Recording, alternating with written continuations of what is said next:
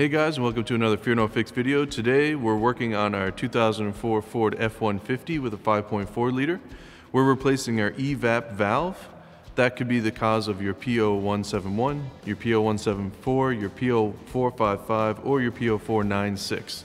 Chris, why don't you take it away? This is a super easy repair. It's really common. You're going to get these codes a lot, but you don't need any special tools at all. You can do this in about 5 minutes, so let's not waste any more time and just get to it. You can find the solenoid bolted to the firewall, back here, driver's side of the truck. We'll start by removing the connector on the driver's side over here. Press down on the tab, a little inboard right here, squeeze, and then pull it off. Next, we're going to press on this tab right here and slide the whole assembly out.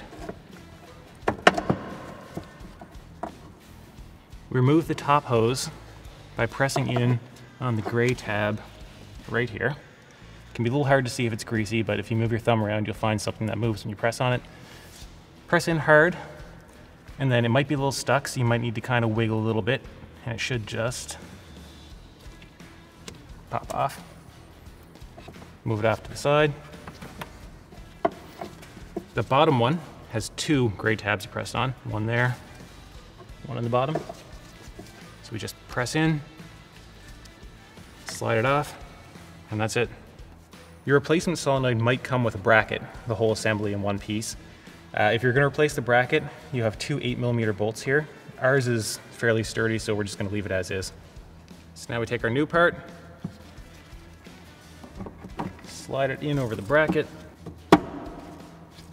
big hose on the bottom, press it in, snaps in place. Little hose on top, press it in until it clicks. Connector, push it on, tab facing up, and then we're done. Okay Chris, just like you said, that was pretty simple. If this video helped you, please like the video, subscribe to our channel, hit the bell icon so you can be notified of our future videos, and until next time, fear no fix.